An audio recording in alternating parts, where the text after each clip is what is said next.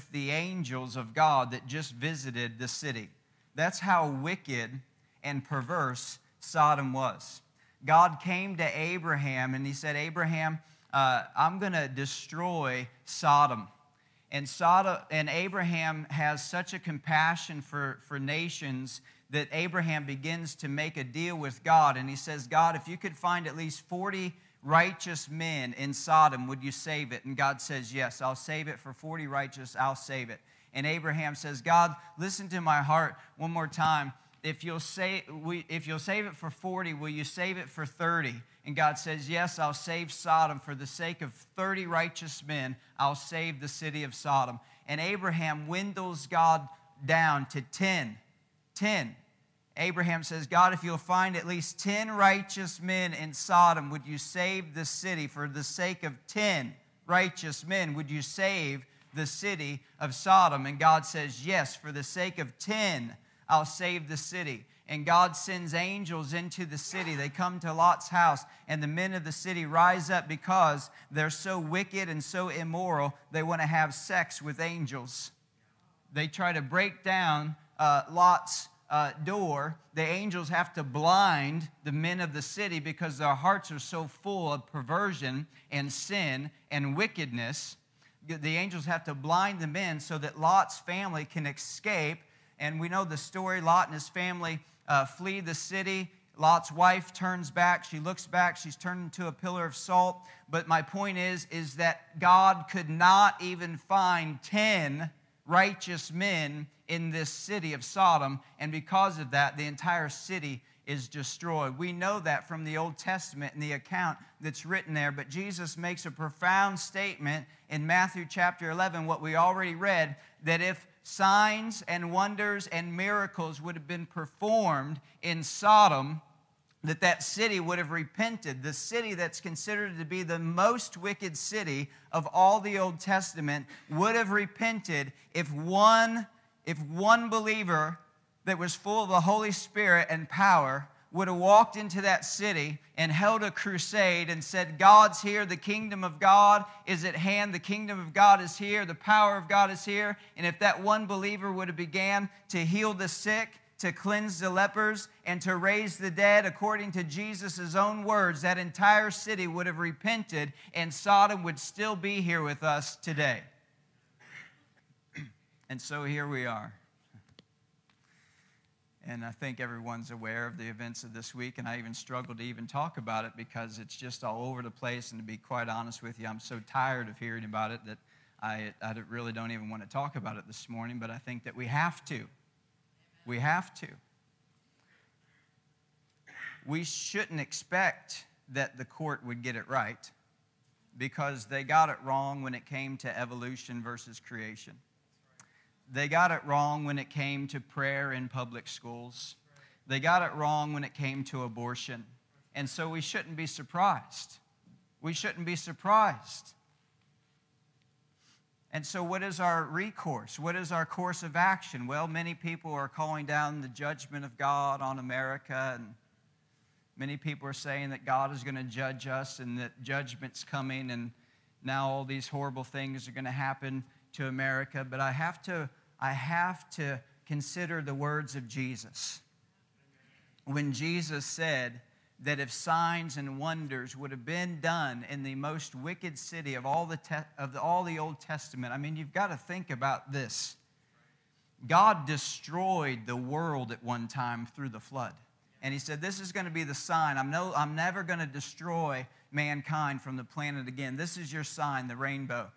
But another city rises up that is so wicked that God once again looks at humanity that he created out of love, that he created in his own image. God once again has to look down at humanity that is so perverse and so wicked that he chooses once again to destroy mankind. And many people think that God wants to do that again because America is seemingly going down a path that's leading us further away from the righteousness of God. But see, my hope is that instead of God judging America, that there will be a people on the planet somewhere.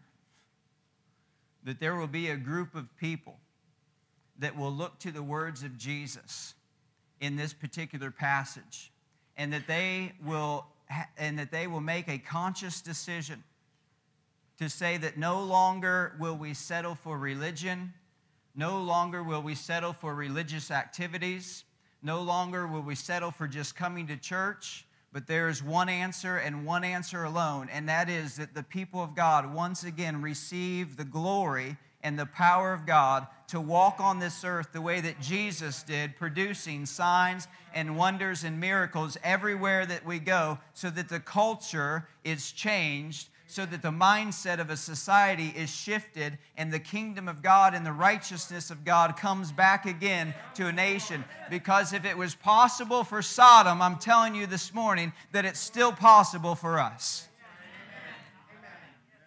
So you can call down the judgment of God all that you want, but you're removing yourself from the equation and you're putting everything into God's hands. When God created us and put everything into our hands so that we would be the answer and we would be the solution to the problem. Amen.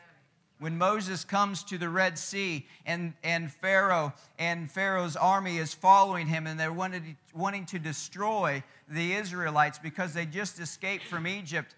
Pharaoh's chasing them down and he's going to destroy them. Moses and the Israelites come to the Red Sea and Moses begins to pray, and God says to Moses, "Stop praying. Stop praying. Stretch forth your hand and divide the waters." And this is the season that the church is in. I'm not saying that we stop praying, but I'm saying that it's time that we stop sitting back doing nothing and begin to produce the signs and the wonders and the miracles of God.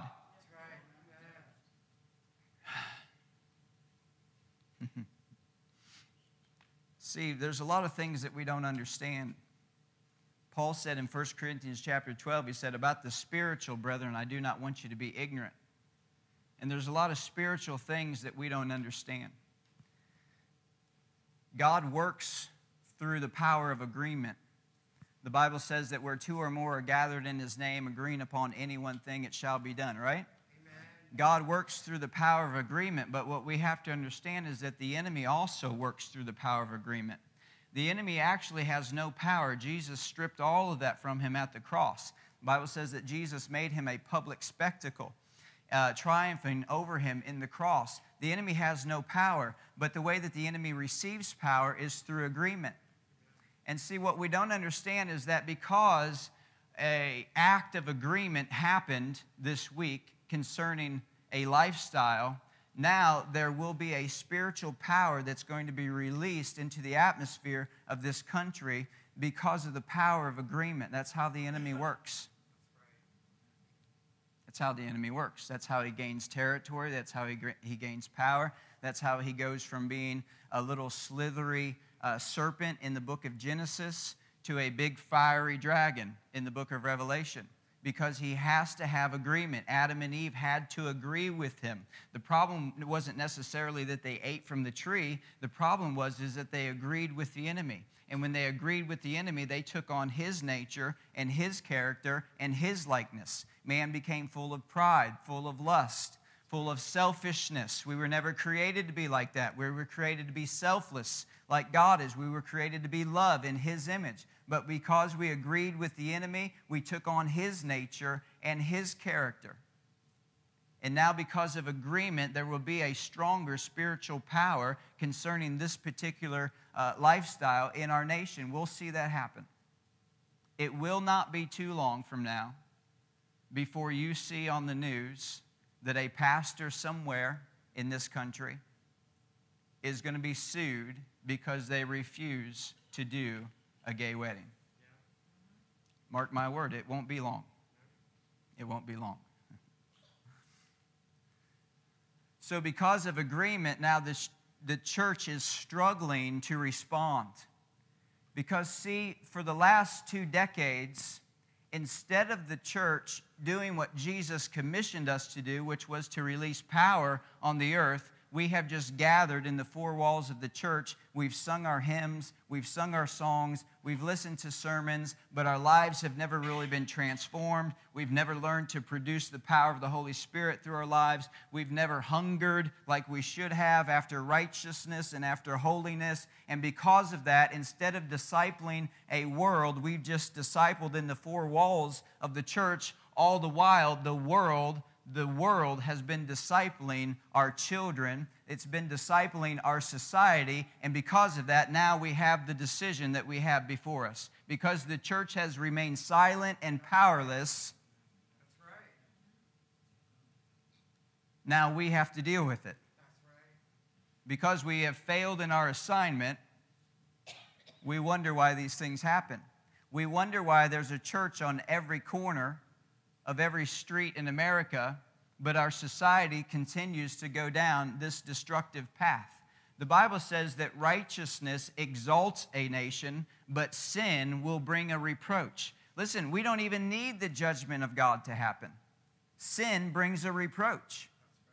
Sin brings a reproach. We don't need God to call fire down from heaven or lightning down from heaven. Sin brings a reproach. So there's an automatic response because we choose a lifestyle of sin. There's an automatic response for destruction to come into an individual's life because of sin, but it also happens to nations. That when nations choose to turn away from the righteousness of God and follow a path of sin, they are opening themselves up to the destructive forces of the demonic realm, and sin brings a reproach.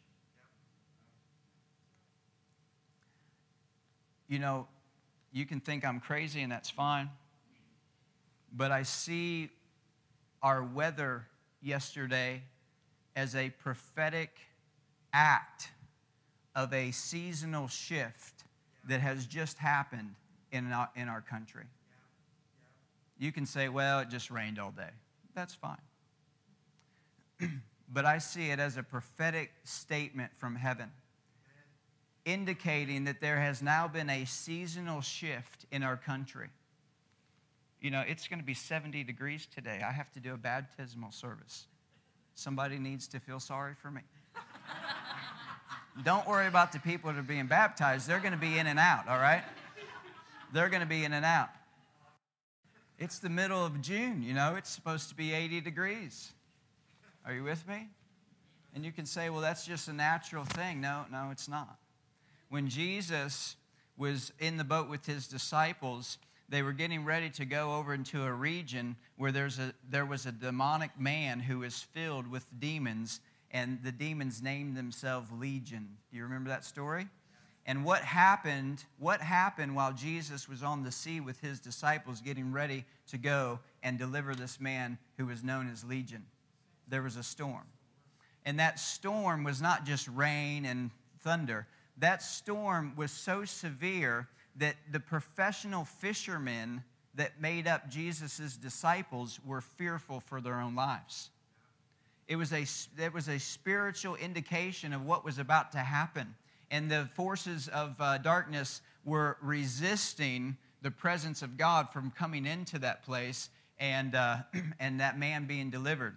If you don't think the spiritual forces can resist, then just read about Paul when he was in the book of Acts. He wanted to go into Asia, and the Bible actually says that Satan resisted him.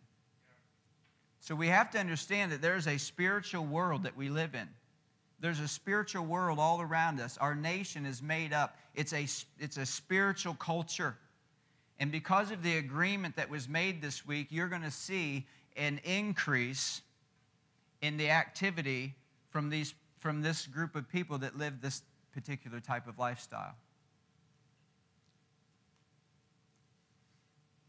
So what do? What's our course of action? Because I've seen a lot of suggestions. I've seen people that want to go out and riot, you know. I've seen people calling for the judgment of God. But I do believe that there is a solution. There is a solution. And the solution is that the church of Jesus Christ finally gets hungry enough. I mean, how dark does it have to get, church? How dark does it have to get before we make a decision to be hungry after the things of God? How dark does it have to get before we make a decision to go after the things of God in a way that we've never done before? How dark does it have to get before we are just satisfied with 3 songs and exiting out of the church at 11:30? How dark does it have to get? Come on. In the book of Daniel, in chapter 4, I'm going to move quickly.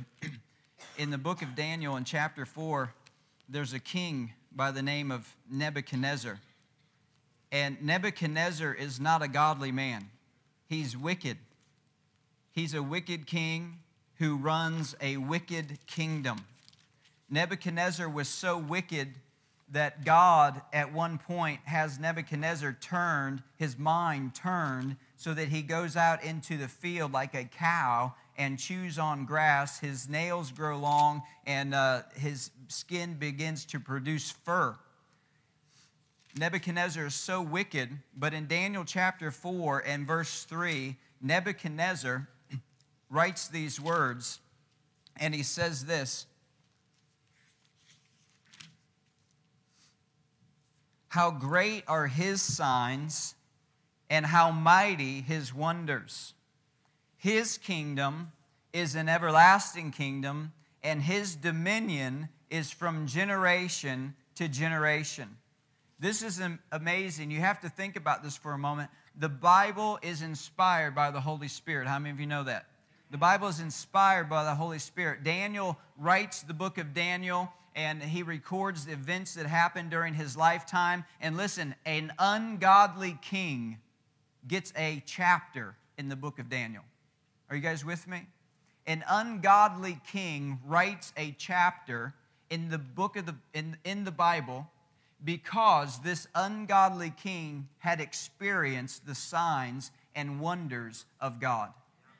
And that ungodly king says, listen, how great are his signs and how mighty his wonders. His kingdom is an everlasting kingdom, and his dominion is from generation to generation. If an ungodly king like Nebuchadnezzar's heart can be turned just simply because of signs and wonders for God, then listen, there's no one who is exempt. That's right. There's no one who is exempt.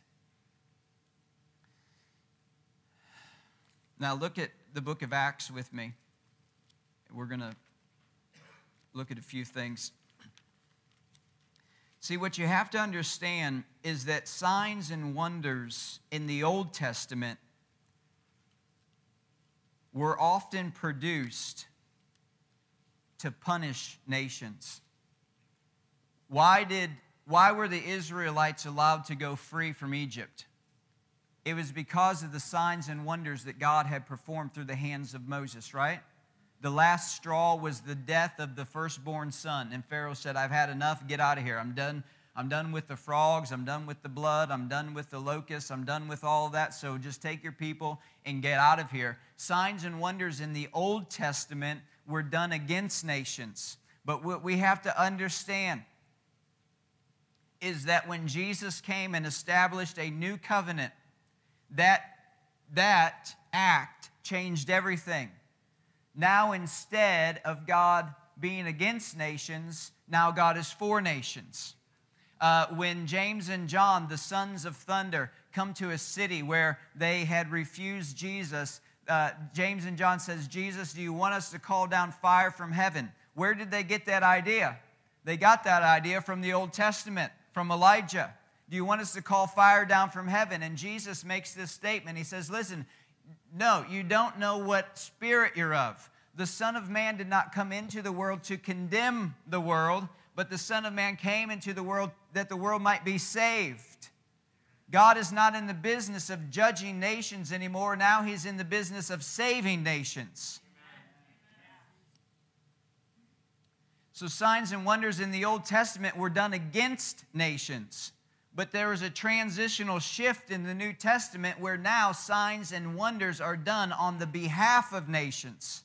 Signs and wonders are done now to change the heart of nations. In Egypt, signs and wonders were done to harden Pharaoh's heart. But now in the New Testament, signs and wonders are done to soften the heart.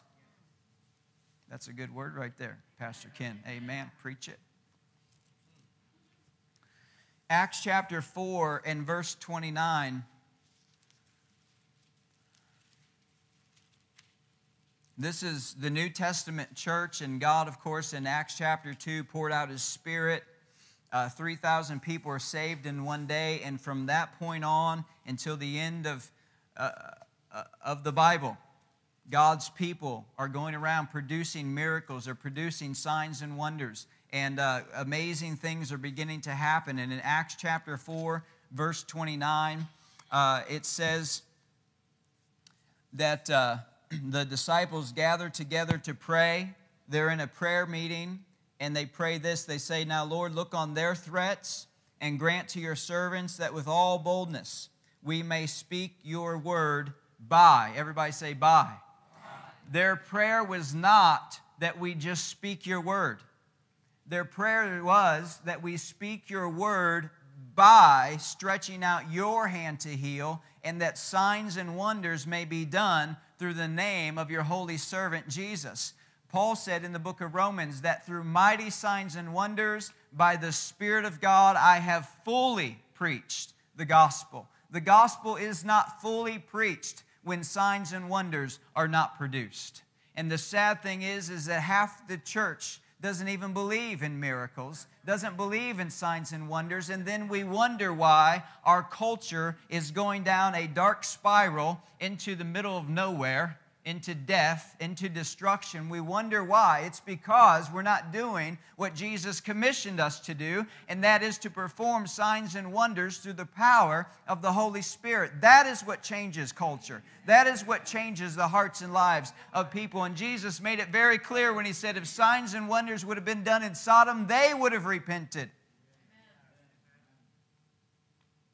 See, the disciples pray this prayer in Acts chapter 4. They say, "Father, stretch forth your hand and perform signs and wonders." But look at what happens in chapter 5 and verse 12. Look at what the Bible says. Chapter 5 and verse 12. It says, "And through the hands of the" who?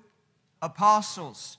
Through the hands of the apostles. Remember what their prayer was in chapter 4. "Father, stretch forth your hand." Do you know how God stretches forth His hand? He comes into the life of a believer, and He empowers that believer with the power of the Holy Spirit, so that that believer, through the power of the Holy Spirit, will stretch forth their hand. They will touch the sick, they'll touch the lepers, they'll touch dead people, they'll touch dead things. And when that hand of that believer touches something that has death attached to it, the Spirit of God, who quickens our mortal body, who raised Jesus from the dead, all of a sudden transfers from my life through my body into that death, and He transforms that situation and that circumstance. Because I stretch forth my hand, God, through me, stretches forth His hand. See, we're praying, God, stretch forth your hand, and all the while, God's looking down at us and say, okay, stretch forth your hand. Do something. Do something. Through the hands of the apostles, many signs and wonders were done among the people. Many signs and wonders were done among the people through the hands of the apostles.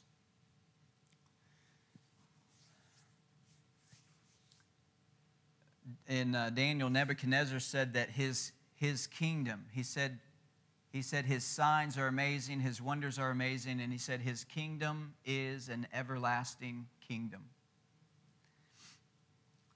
You see, we understand salvation. We've got that down. We understand that we ask Jesus into our life, we repent, we are forgiven, and because of that, we get to go to heaven. We understand that. But there's a whole nother aspect to this Christian life that oftentimes I find we don't understand. And that is when the Holy Spirit comes inside the life of a believer, God actually plants His kingdom right inside of us. Jesus said, don't look here or there because the kingdom of God is within you. The kingdom of God is within you. The kingdom of God is not there, it's here. It's the power of the Holy Spirit. Paul said the kingdom of God is righteousness, peace, and joy in the Holy Ghost. So when the Holy Spirit comes inside of us, the kingdom of God comes inside of us. See, the goal is not to go to heaven. The goal is to produce heaven here on earth. I'm going to heaven not because I prayed a prayer. I'm going to heaven because the life of Jesus Christ is alive inside of me. And because He's eternal, I'm eternal. I didn't pray a prayer to go to heaven. I prayed a prayer to have a relationship with Father God through the blood of His Son. And if you prayed a prayer just to go to heaven, I'm just going to tell you, you prayed the wrong prayer. If you're just worried about escaping hell so that you have an eternal home in heaven, you prayed the wrong prayer. The prayer is to have relationship with Jesus Christ. The prayer is to have reconciliation with your heavenly Father. That's the prayer. Jesus even said, this is eternal life, that they may know you, the Father, and Jesus Christ, whom you sent. That's eternal life. And because eternal life exists inside of me, my job then is to spread that life everywhere that I go. Lee and Julie are here with us. It's great to have them this morning. A great testimony of God raising someone from the dead. It still happens today. Amen? Amen. Raising someone from the dead. That's amazing. Death to life ministry. That's their ministry. Everywhere that there's death. But see, it's not just their ministry. It's our ministry. That everywhere we go, everywhere that there's death, because the life of Jesus is alive on the inside of me, everywhere that there's death, I have the great privilege and opportunity of releasing the kingdom of God into death and into darkness and changing entire circumstances and changing entire situations by the power and the presence of a Holy Spirit that lives on the inside of us. But see, too many Christians just prayed a prayer to go to heaven. So I'm going to sit in the pew for the next 30 years, sing a few hymns, come to church, leave at 11:30, go home and have lunch and forget about God the rest of the week until the next Sunday comes around. I'm going to give God about an hour and a half of my week, and that's good enough because I'm homeward bound. Well, you've got the wrong mindset, my friend. You've got the wrong theology.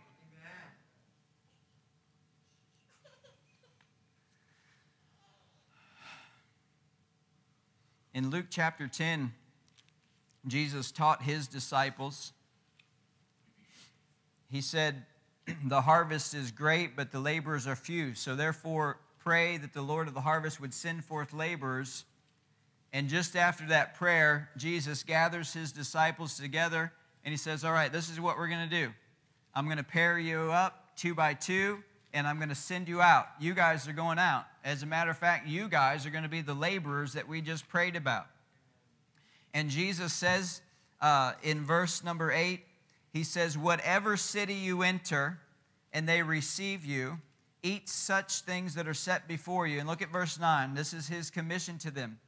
Heal the sick there and say to them, the kingdom of God has come near you.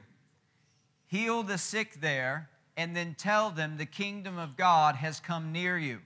And what Jesus is saying is that the evidence of the kingdom of God, coming near you, is that signs and wonders and healing are going to be produced. He tells His disciples, I want you to go into every city, whatever city you go in, go there and heal the sick. And when you heal the sick there, I want you to tell them that this happened, the healing happened, the miracle happened because the kingdom of God is now available to you. The kingdom of God is available to you. Listen, there is no sickness in heaven. Amen? We all know that. There's no wheelchairs in heaven. The Bible even says there's no tears in heaven. He wipes away every tear.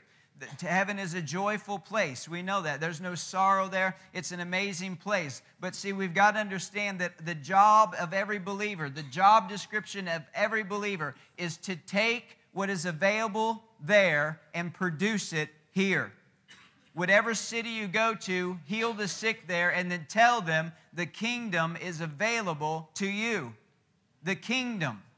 Not just healing, not just miracles. All of these things are actually evidence of the kingdom of God. What is the kingdom of God? The kingdom of God is the rule and reign of God. He is a king. He's a father. And his idea was to have a family in his kingdom. That's why we call him Father. He's Father, we are his children, but we live in his kingdom. And because we live in his kingdom, everything that is there is available to us here.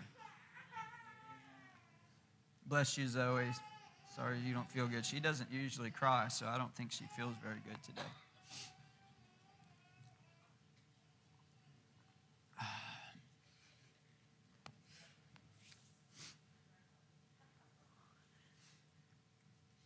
Jesus said, heal the sick there and then tell them that the kingdom of God is at hand. Flip over one chapter to Luke 11 and look at verse 20.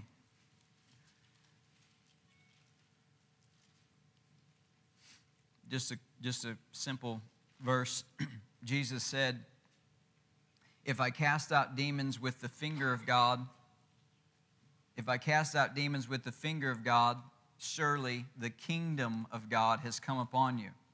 If I cast out demons with the finger of God, surely the kingdom of God has come upon you. And what I'm simply trying to show you is the parallel between miracles and healing and deliverance being connected to the kingdom of God. When the kingdom of God is manifested, signs and wonders are a natural byproduct of the kingdom of God. Why are they signs and wonders? They're things that we don't understand. There are things that make us wonder, but they are signs that point to the kingdom of God. We don't understand signs and wonders, and this is one of the reasons why the church, I believe, has gotten away from signs and wonders. We have Pentecostal churches. We have Assemblies of God churches that won't even allow their people to speak in tongues in public anymore because they just don't want to deal with it. Well, listen, deal with it, for crying out loud. You don't throw the baby out with the bathwater. Deal with it. Because this is what happens when we don't. No one's changed. Culture doesn't change. The church grows older and older. It never grows younger and younger because our young people and our teenagers aren't attracted to this boring thing we call church. Sorry to break it to you. And I don't like boring church for that matter. I'd rather just stay at home and listen to T.D. Jakes on the TV or something. See, Jesus gave us this instruction and we still don't understand it. Jesus said, seek ye first the kingdom of God and his righteousness. Seek ye first the kingdom of God. So that is our first job description when we become a believer. Seek the kingdom, because the kingdom, it's completely different than this world. It doesn't operate according to the pattern of this world. And when you seek the kingdom of God, all of a sudden you'll realize that what is available there is available here, and that when you begin to produce what's available there here, signs and wonders will naturally follow your life. Amen. And people will be attracted to that. Yeah. People are attracted to the spiritual things of God. I've learned that people are more people outside of the church are attracted to those things sometimes than people who are in the church. That's right. Signs and wonders. See, Jesus said, unless you're born again, you cannot enter into the kingdom of God. And he's not talking about going to heaven. He's talking about this mindset, this kingdom of God, that we actually receive the kingdom. We receive the kingdom. The kingdom is inside of us. But you have to be born again. There's a pathway to entering into the kingdom of God. And Jesus says the first step is that you're born again. And once you're born again, your job is to seek after the kingdom of God. Jesus said that those who hunger and thirst after righteousness will be filled. Our job is to be hungry. Our job is to be thirsty.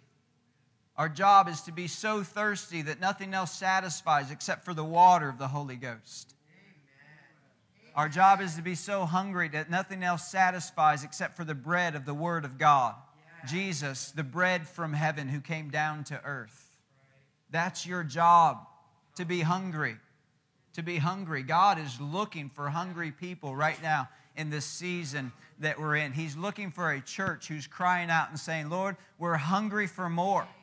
We're hungry for more. We're not going to be satisfied with the moves of God that happened in the past. We want to move now.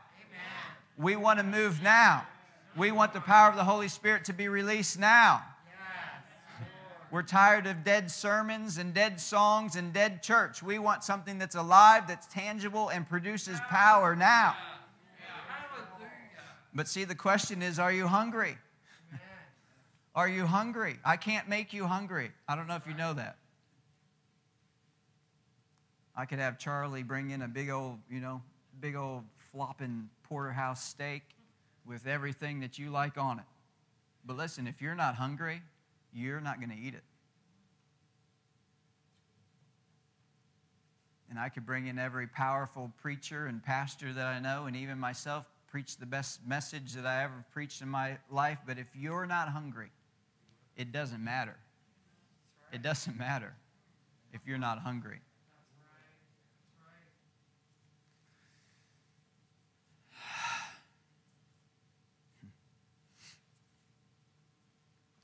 Turn with me one last place to Revelation chapter 12.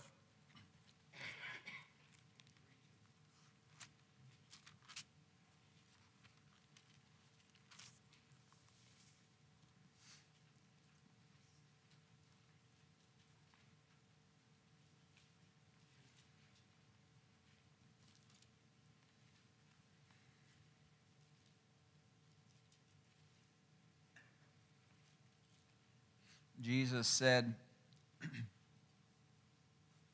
in that same chapter, in Matthew chapter 11, where he talked about Sodom, Jesus said that the kingdom of God is suffering violence, that the kingdom of God suffers violence, but violent men take hold of it, that forceful men take hold of it.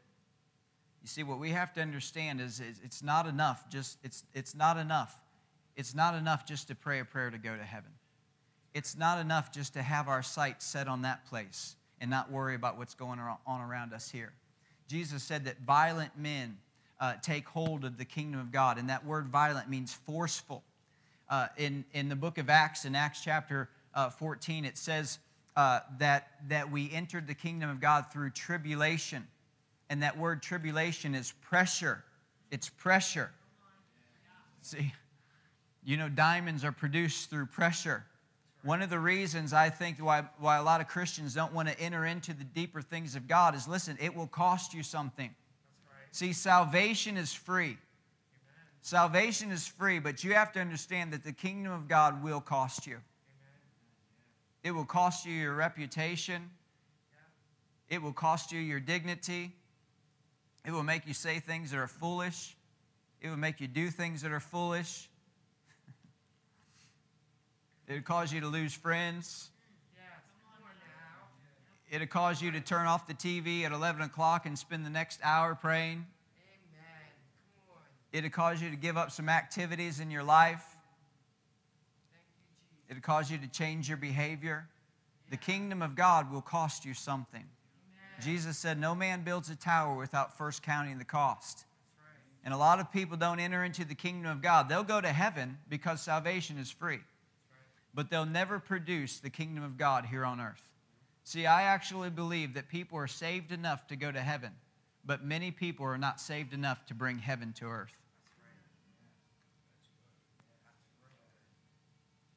And that's why the Bible says that when we get to heaven, Jesus will wipe away every tear. There's no sadness in heaven. Do you know that? I used to read that scriptures in the book of Revelations that he'll wipe away every tear. And I thought, well, maybe that means because our loved ones didn't make it, or maybe that means this. No, I'm telling you what it means. It means that when we get into heaven and we see what God saw, God's not going to look at Renee and say, Renee, why weren't you more like Moses? Why weren't you more like Daniel? Why weren't you more like David? God's going to look at Renee and say, Renee, why weren't you more like Renee? He's going to look at me and say, Ken, why weren't you more like Ken? Why didn't you become the person that I created you to be? Why didn't you become the kingdom of God? Why didn't you live up to everything that you read about? Why didn't you produce the things that you saw and the things that you read about in the life of Jesus? Why didn't you live up to it? And see, that's the moment where you and I will begin to shed tears in heaven. It's going to be the only time, but it's going to be powerful enough that you and I will shed tears in heaven, and Jesus himself will have to come to us and wipe those tears away, because we're going to realize that church wasn't enough. We're going to realize that religion wasn't enough. We're going to realize that all this wasn't enough. And because we didn't seek after and hunger and pursue the things of the kingdom of God, Jesus himself is going to wipe away our tears, because we're going to realize in that moment that we missed out on much of what God wanted us to do.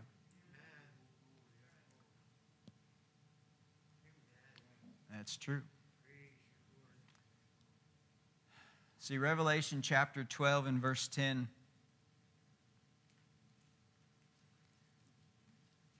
John is writing here. He's in heaven. He's having an experience through the Spirit.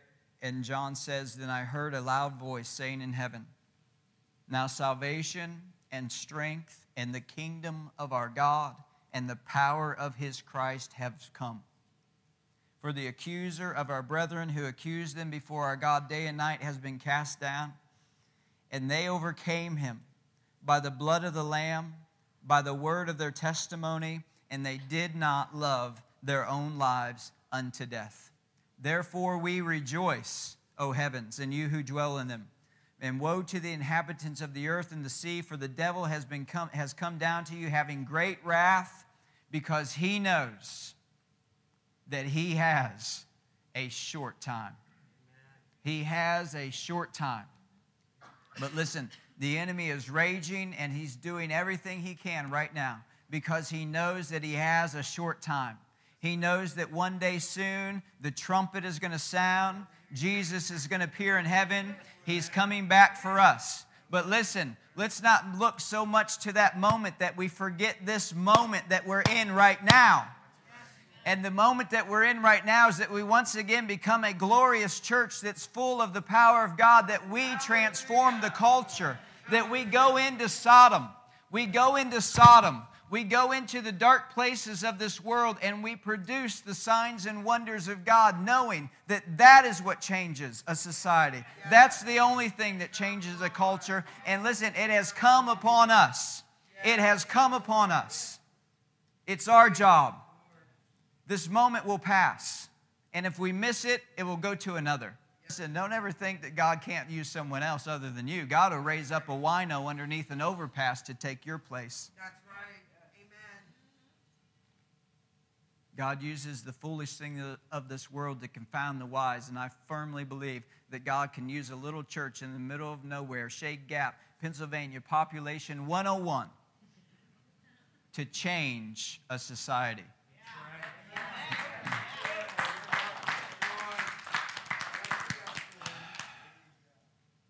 Because that's the way that God works. God takes little Gideon. Says, "Gideon, you're a mighty man of valor." And Gideon says, "Who, me? I'm the weakest in my clan, and my clan is the weakest in Israel." God looks at David, a shepherd boy who's out in the field. His own father doesn't even call him to come to the table when the prophet comes. God takes a man like David, and he raises him up to change a nation, to change a society, and to become a king. Listen, Fair Ridge, what are you hungry for? What are you hungry for? Are you hungry for services on Sunday and that's it? Because you can have it. What are you hungry for? Are you hungry for more of the Lord? Are you hungry to become a group of people that changes and transforms a mindset, changes a society simply because we hunger and thirst after the things of God?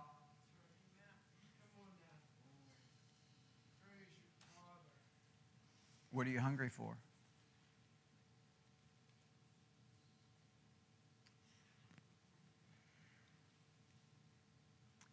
Thank you, Jesus. Let's just pray. Thank you, Jesus. Father, we bless you today. Holy Spirit, we welcome you into this place. We welcome you into this place. We welcome you into this place. Hallelujah. We welcome you into this place, Lord. Holy, holy, holy, holy. You're worthy, you're worthy, you're worthy. You're worthy. We bless you, Lord. We bless you, Holy Spirit. Thank you, Jesus. Bless the Lord. Holy, holy. Thank you, Jesus.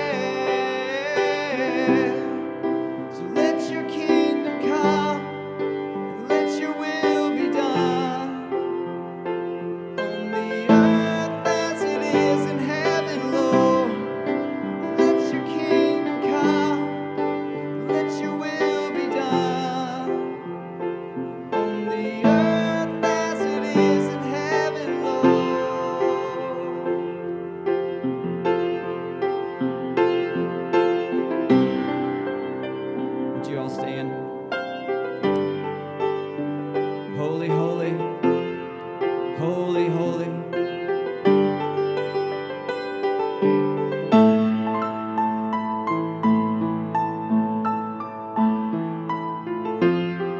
Just worship the Lord for a moment. We worship you, Lord. You're worthy of praise. You're holy, Lord.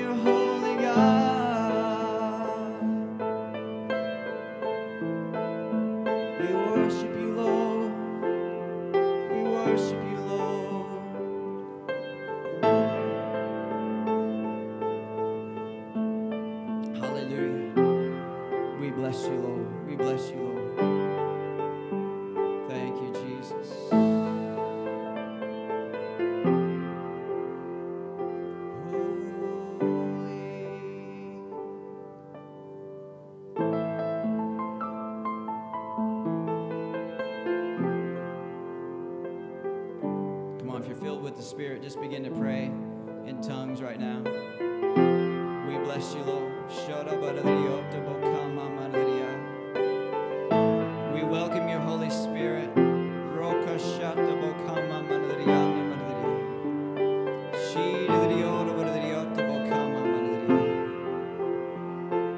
Father, come and breathe on the flame again. Breathe on the fire. Breathe on the coals again, Lord. We ask you, Father, to release the Holy Spirit over us. Tongues of fire, Lord. The manifestation of the Holy Spirit again, Lord. Signs and wonders and miracles. We bless you, Lord. Let your kingdom come, God. Let your kingdom come, Lord. Let your kingdom come, Lord.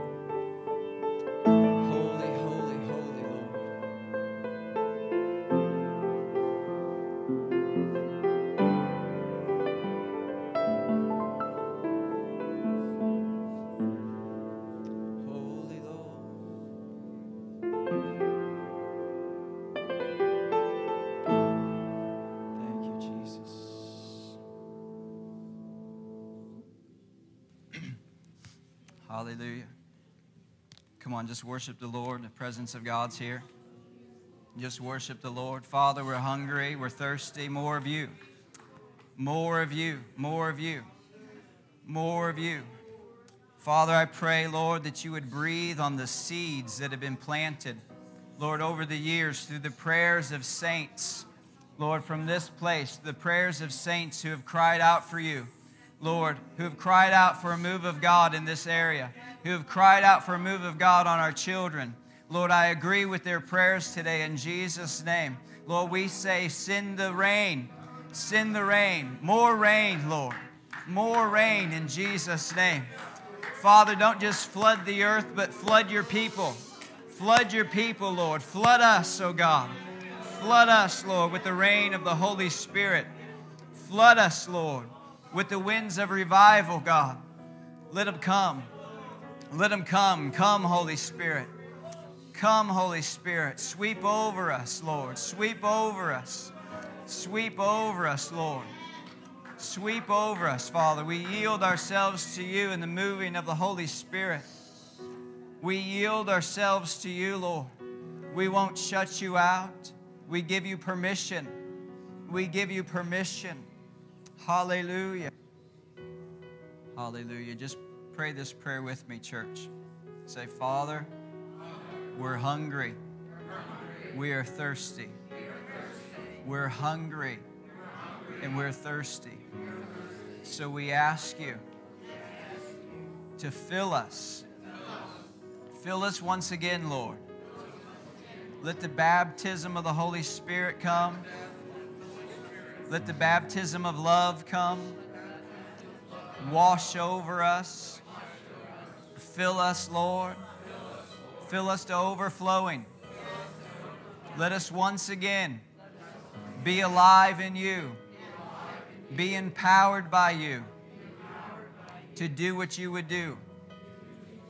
We need you, Lord. Let us be your church.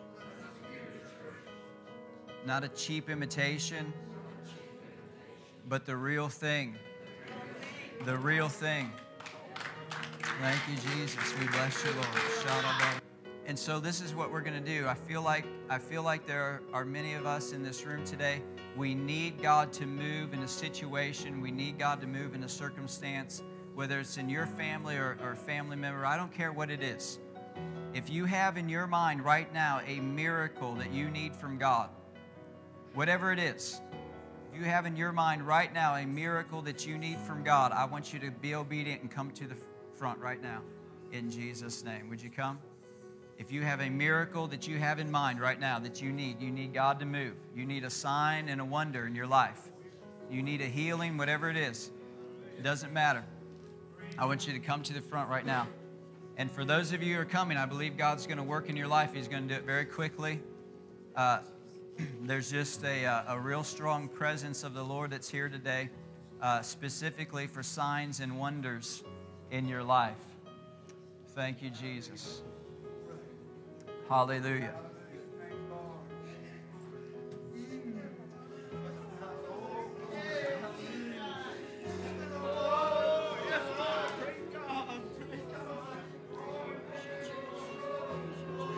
He's good. That's fine. Thank you, Jesus. Hallelujah.